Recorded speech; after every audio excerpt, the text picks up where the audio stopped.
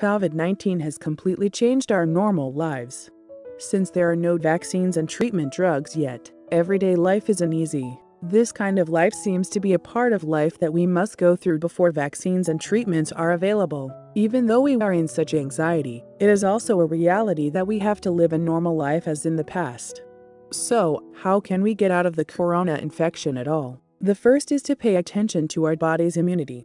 Immunity refers to the strength of our body to resist pathogens from outside. When the immune function is weakened, the immune system balance is disrupted, the ability to respond to infections is weakened, and the recovery rate is slowed.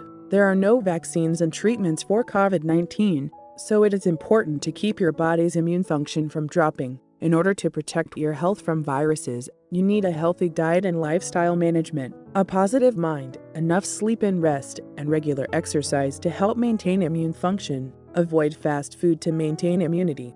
Bread made with ingredients rich in vitamins, minerals, and fiber is more helpful for maintaining immunity than bread made with simple flour. Remember that ginger and garlic contain a lot of bactericidal ingredients. It is recommended to eat a lot of vegetables that help activate metabolism in our body because it contains a variety of fiber.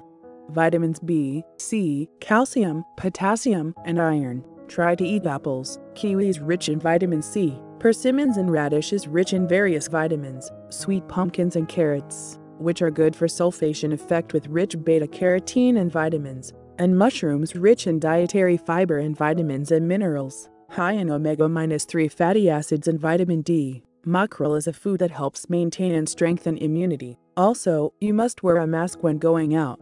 In particular, be sure to wear a mask indoors except at home. After going out, be sure to wash your hands so that you and your family are not infected.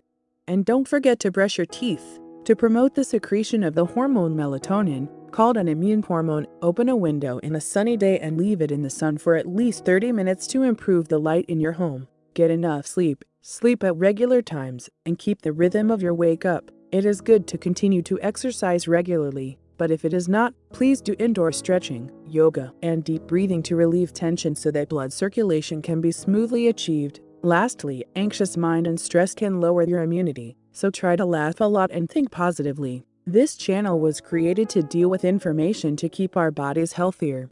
We are preparing a lot of content that is useful to you. We will always prepare content to help you. Thank you.